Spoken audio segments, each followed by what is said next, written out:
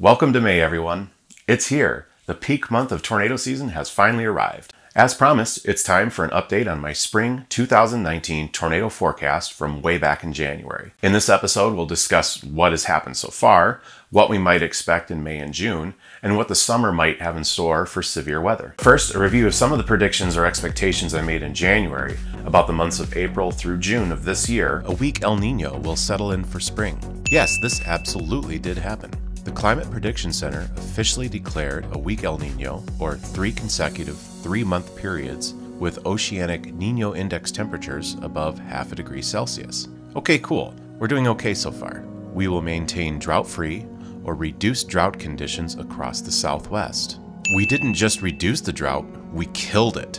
In the 20 years since the creation of the U.S. Drought Monitor that produces these maps was created, there has never been so little drought in the contiguous United States. This one gets an exclamation point. This was not expected. Only minor changes or a modest reduction in drought conditions were expected by me. Western troughing should be easier to come by. We got the Western troughing, and we got it with an exclamation point. The first big one was the Nebraska bomb cyclone that resulted in fierce flooding. Dams broken, levees broken, some towns completely submerged. And to this day, Interstate 29 in southern Nebraska is still closed. Unfortunately, these did not result in severe weather because they came much too early and too far north for this time of year. Still, severe weather did make an appearance several times in the southwestern plains states and deep south throughout March and April. This year should be about average for tornado counts. So far, we are hugging really close to that average line. However, just 4 months into the year with peak season still on the way, there's no way to tell for sure this will hold one way or the other. An active April and May in the more western half of the southern and central high plains. April did not produce the activity I expected, nor similar to analog years, or at least not so much in the area I thought it should be. Then again, about a month later, we got another bomb cyclone in Nebraska. This one brought a late season blizzard to much of western Nebraska and South Dakota. But again, not enough moisture to bring tornado weather to the plains. It did result in some supercells and some damaging hail, though. This time it was lack of moisture, not because it was so much too early in the season. By now it was late March. However, this particular setup was preceded by a low pressure system that went through the southern Gulf states, Alabama, Mississippi, Florida, and that swept away any moisture opportunities. It kept them way down in the Gulf of Mexico. And if you look at my climatology video, I mentioned how you need a high pressure system down in the southeast United States to start the conveyor belt, to get moisture moving up into the plains. That way, when a low pressure system like the bomb cyclones in Nebraska were to come into play, that moisture would already sort of be there, and it could do the rest of the job and bring that moisture in and maybe result in some severe weather. Still, there were tornadoes to be found, and at least 3 productive, chaseable events, along with a few other low predictability tornadoes. If we go by hail reports, we can see that severe weather, and especially supercells, are happening. Now, for a quick reminder from my last video, we can't predict tornadoes directly, only their precursors, supercell thunderstorms. In that respect, the activity has been there, but not the tornado threat. Instead of ridging or drought leading to low tornado counts in the southern plains, this time it was the lack of an eastern ridge. The aforementioned western troughing was actually a little too frequent, and many kept to the south, hugging just north of the Gulf of Mexico. As a result, Gulf and Caribbean moisture never really had a chance to make itself west or north in time for the next system. Several chances for severe weather on the plains were thwarted by a lack of moisture return. Unfortunately, this was yet another case, kind of like 2015, where there was too much of a good thing, just a different thing. Fewer than normal tornadoes over the Ohio and Mississippi valleys, and otherwise average for the rest of the country. I can't really make a strong case one way or the other without seeing what May has to hold. While April traditionally does bring tornadoes to this area, they were for the most part outside of these areas. If anything, this area was weak in counts for the opposite reason I thought they would be. Systems should have either been shunted close to the Gulf or pushed north towards the Great Lakes. Instead, they have been tracking right through southern Dixie Alley. The most likely reason for this is a lack of a southeastern ridge, which, based on my analog years mentioned from the previous video, should have been there. there's outbreak potential across the Corn Belt. Since we haven't quite made it to the time of year when I expect some high-impact tornado event to occur, this hasn't happened yet. Several high-impact events like the March bomb cyclone that led to devastating floods in Nebraska and the mid-April blizzard across Colorado and Nebraska didn't have the necessary moisture on the warm side to work with. The few chances for this outbreak possibility to occur might have been blown. But spring is just getting started. So it's almost May, and we've seen a few months of what 2019 has been up to. What has this done for our analog years? Previously, I mentioned some good matches: 1980, 1991, 1995, 2004, 2007, and 2015. How are those holding up? Right now, the most similar years left are 2015, 2007, and 1995. But some similarities to 2010 are creeping in now as well, specifically with the late start to spring. Going strictly based on how March and April went, 2019 is absolutely unique and nothing like 2018 at least. Other analog years, though, definitely had more activity in March and April in the High Plains, and less frequent activity in the southern US than 2019 so far.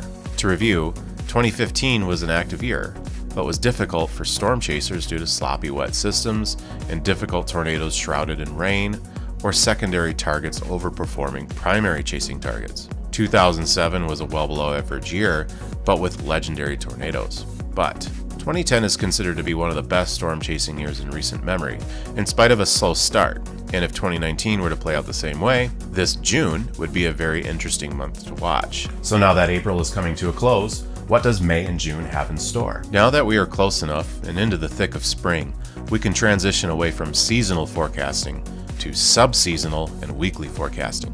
At this range, we can keep the background state in mind. In other words, no drought concerns and a weak El Nino. But now we need to pay attention to sub-seasonal variations more closely. This is where we get into an alphabet soup poured over a plate of spaghetti. Oh, that looks disgusting. I'm not going to totally ruin your day with technical stuff, but I'm going to point out a few highlights. Generally speaking, these oscillations represent either changes in pressure over various areas of the globe, or differences in the amount of thunderstorms such that come from monsoons, or areas of ocean temperature that are more or less than average. If you want to know more, I'll link some information in the description of this video.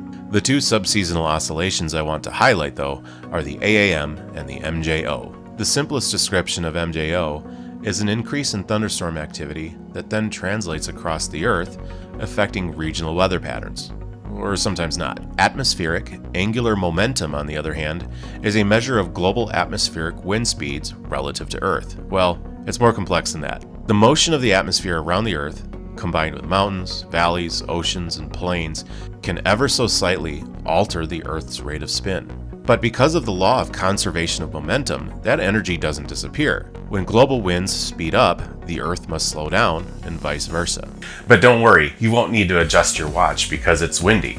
The change in the Earth's speed is tiny, and everything balances out. But we can, however, measure this change in the atmosphere, either with a positive or negative total value. When global AAM builds up, it means that at some point it's going to have to drop back down and balance out again. And when it does, and especially when combined with a strong signal in the Madden-Julien oscillation over the Indian Ocean, this should mean western troughing, active weather patterns across the central United States, and a ridge building in the eastern US. Both of these signals are popping up right at the middle of May through early June. Now again, consider the background state. ENSO favors western troughing already. A drop in AAM favors jet stream activity. Indian Ocean convection events, like the one in the forecast, also favor an uptick in weather over the central United States. And it's all happening right in the heart of severe weather and tornado season. Now for comparison, effectively none of these signals occurred in 2018, and definitely not together. Okay, so now we know our background states. We know generally that the month of May and perhaps even June have some subseason conditions favorable for severe weather. What about the near term? What's going on in the next few weeks? Victor Gensini,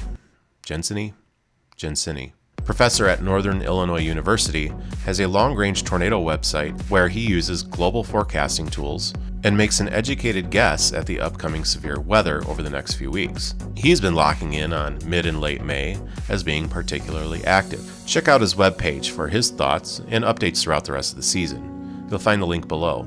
As we approach May 1, we have some weekly forecasts and ensembles to look at going into early June. Even in the short term, things look quite interesting. If you just look at this map at face value and considered nothing else, May is going to be quite active. Generally speaking, a solid signature for severe weather in the central US would mean blue in the western United States and neutral to orange colors in the eastern United States. Ensembles are a grouping of different forecasts with different starting conditions and biases. Lastly, deterministic models show finite solutions for what might be expected over the next couple of weeks. Looking forward, though, more than a few days has many disadvantages, as these forecasts change, sometimes dramatically with every run released 6 hours apart. However, there are consistent signals towards some sort of an active period sometime in early May. Once we get into the depths of May and early June, synoptic or large-scale features start to be less important when determining severe weather and tornado potential. Instead, smaller features take over, and these are far less predictable from this distance.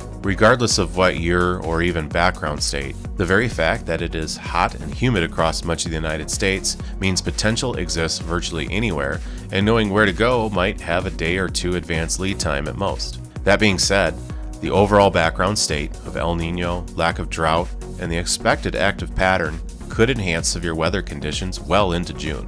So here's my final spring and early summer forecast update. Again, this isn't meant to be taken too seriously. Instead, treat it as an educated guess. At the end of spring, I'll provide an update of the highlights of this spring and early summer and give myself a full scorecard on how well I did. So please subscribe so you can watch me fail miserably. I'll be sure to catch as much of the action out there as I can when it happens, and I'll have more video to share right here. So wish me luck. Keep a watchful eye to the sky, and to those looking for twisting columns of water vapor, I'll see you out there.